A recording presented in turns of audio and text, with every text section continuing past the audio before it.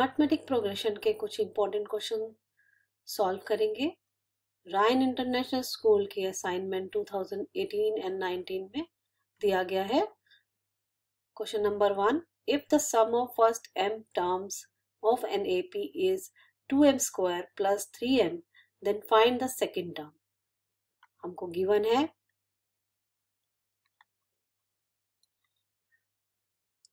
SM, some of m terms given है हमको। ये जो 2m स्क्वायर प्लस 3m है, ये सम ऑफ m टर्म्स है। इससे first term, second term, third term कुछ भी निकाल सकते हैं। सबसे पहले देखते हैं क्या करना है। पुट करना है m की value. m equal to 1 put करेंगे तो s 1 आएगा हमारे पास। 2 1 स्क्वायर प्लस 3 इंटू 1 सॉल्व करके आएगा 2 plus 3 equal to 5। Put m equal to 2,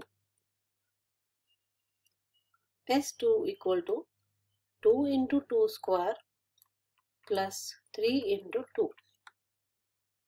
तो 2 2 4 2 8 plus 3 2 6, s2 is 14। Put m equal to 3, उससे हमारा आएगा s3 2 into 3 square plus 3 into 3। 3 3 9, 9 2 18 plus 3 3 9, which is equal to 27। अब देखिए AP की पहली टर्म होगी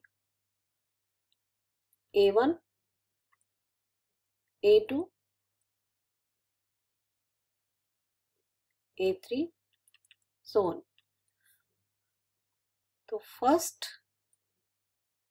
टर्म का सम होगा S1 एंड फर्स्ट 2 टर्म्स का सम होगा S2 एंड फर्स्ट 3 टर्म्स का सम होगा S3। तो देखिए S1 इज A1, यानी कि A1 हमारा आया 5। यहाँ पे S1 5 था तो A1 भी 5 हुआ। S2 माइनस S1 कर देंगे तो A2 आएगा। तो S2 माइनस S1, देखिए इसमें से A1 S1 माइनस कर दिया तो हमारा A2 आ जाए, A2 रह जाएगा। A2 equal to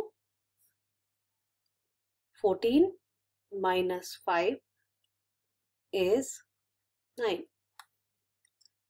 now S3 में से S2 माइनस कर देंगे तो A3 आ जाएगा। S3 minus S2 equal to A3। A3 is 27 minus 14 is 13। अब देखिए AP क्या बना 5 9 एंड 13, और हमको इसमें कॉमन डिफरेंस क्या आ रहा है।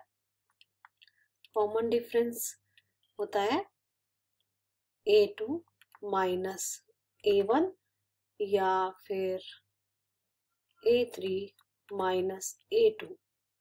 तो दोनों को करेंगे 9 minus 5 is 4, 13 minus 9 is 4। Common difference एक ही आना चाहिए। तो देखिए सेकंड टर्म हमारे पास 9 आया है, तो हमको फाइंड द सेकंड टर्म ही करना था। इसमें सेकंड टर्म इज 9।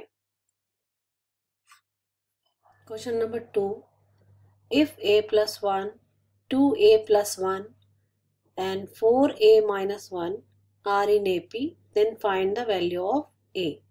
इसमें क्या करना है, कॉमन डिफरेंस को इक्वल करना है। Let it be capital A, A1 A2 and A3। तो कॉमन डिफरेंस दोनों का इक्वल होना चाहिए। कॉमन डिफरेंस कैसे निकालेंगे? Common difference equal to A2 minus A1 is equal to किसके होना चाहिए?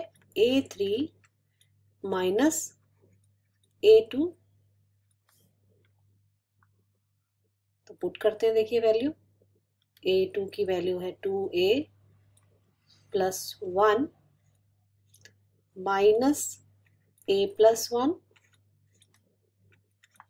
4A minus 1 and minus 2A plus 1। Solve करते हैं इसको। 2A plus 1 minus A minus 1, 4A minus 1, minus बाहर है तो अंदर साइन चेंज हो जाएगा, minus 1। 2A minus 1, 2A minus A is A and plus 1 minus 1 cancel. 4A minus 2A is 2A. Minus 1 and minus 1 is minus 2. A minus 2A equal to minus 2. Minus A equal to minus 2 and A equal to 2. Minus से minus cancel हो जाएगा। Question number 3, find the 20th term from the last of the AP 3, 8, 13 and last term is 253। Last term से हमको 20th term निकालनी है। जब भी last से कोई टर्म निकालनी होती है तो सबसे इजी मेथड यही रहता है कि इस पूरी AP को हम उल्टा कर देते हैं। तो सबसे पहले हम इसको रिवर्स करके लिखते हैं, 253 एंड माइनस 5 करके आएगा 248 एंड 13, 8 एंड 3। कॉमन डिफरेंस आएगा 248 minus 253 is minus 5 and 20th term from the end, it means कि 820 A plus 20 minus 1 and D आएगा।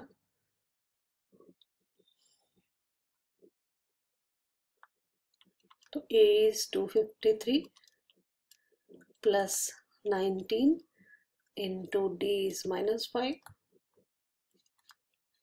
253 minus 19 5s are 95 and A 20th term from the last आएगा 158। सबसे easy रहता है कि उस AP को उल्टा कर दीजिए। जब उल्टा करेंगे तो लास्ट टर्म फर्स्ट टर्म बन जाएगा। ठीक है, कॉमन डिफरेंस को माइनस करके आप सेकेंड टर्म निकाल लीजिए। तो जब भी हमारा ये फ्रॉम द लास्ट आएगा तो कॉमन डिफरेंस नेगेटिव हो जाएगा। तो नेगेटिव की वजह से फॉर्मूले में भी माइनस आ जाएगा। Question number 4, if m times mth term of an AP is equal to n times nth term, find m plus nth term of AP। एक ही AP की mth टर्म है और nth टर्म है और mth टर्म m टाइम्स है और nth term n times है। According to question, m times mth term, it means am equal to n times nth term। इसको ओपन करते हैं। m mth टर्म को लिखेंगे a plus m minus 1 d n a plus n minus 1 d। Open करते हैं। am plus m into m minus 1 d equal to an plus n into n-1 D, left side ले आते हैं दोनों term को, am minus an और plus में m into m-1 और माइनस n इंटू n-1 और ये d हम इसका कॉमन निकाल लेते हैं, इज इक्वल टू 0 कर देते हैं।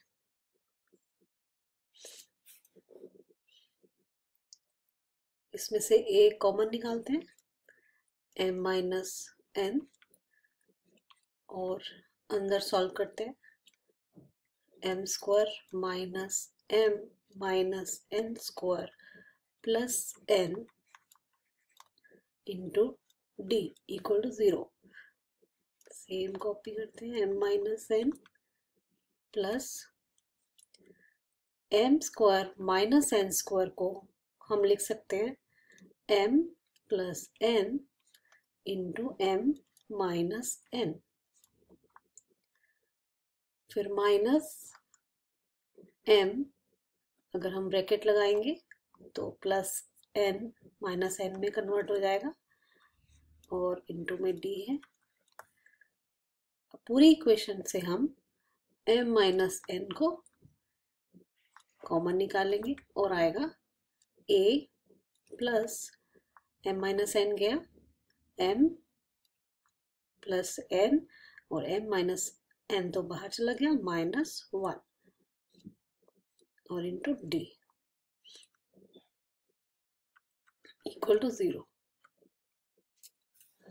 m माइनस n अपॉन में आके 0 हो जाएगा, तो यहाँ रह जाएगा a plus m plus n minus 1 D equal to 0। तो ये कौन सी टर्म है, इसको a m plus nth term भी बोल सकते हैं, इक्वल टू 0 आया। तो a प्लस mth टर्म कैसे हुई देखिए, इसको खोलते हैं जब तो हमारे पास यही आएगा a plus m plus n minus 1 into D, ये सेम है यहाँ पे, ये हमारे पास m plus nth term I. Question number 5. In a flower bed, there are 20 rose plants in first row, 21 in second, and 19 in third, and so on. There are 5 rose plants in last row. How many rows are there in flower bed? According to question, यहाँ पर AP है 23, 21, 19 and last term is 5. Common difference is A2 minus A1. A2 is 21 minus 23 equal to minus 2. Common difference minus 2. A is 23. Now according to question, n निकालना है. How many rows are there in flower bed? Number of rows निकालने के लिए n निकालना है हमको. इस question में a nth टर्म गिवन है, a plus n minus 1 d, nth term is 5 equal to a is 23 plus n minus 1 and d is minus 2. बस इसको सॉल्व करना है, it's very easy. 5 minus 23 equal to n minus 1 into minus 2. Minus 2 को इधर ले आएंगे, minus 18 upon minus 2 equal to n minus 1. Minus 2 9 से काटेगा 18 को and n equal to 9 plus 1 n equal to 10, number of रोज निकालना था, तो there are 10 rose in flower bed. और क्वेश्चन सॉल्व करेंगे नेक्स्ट वीडियो में। Thank you for watching my videos.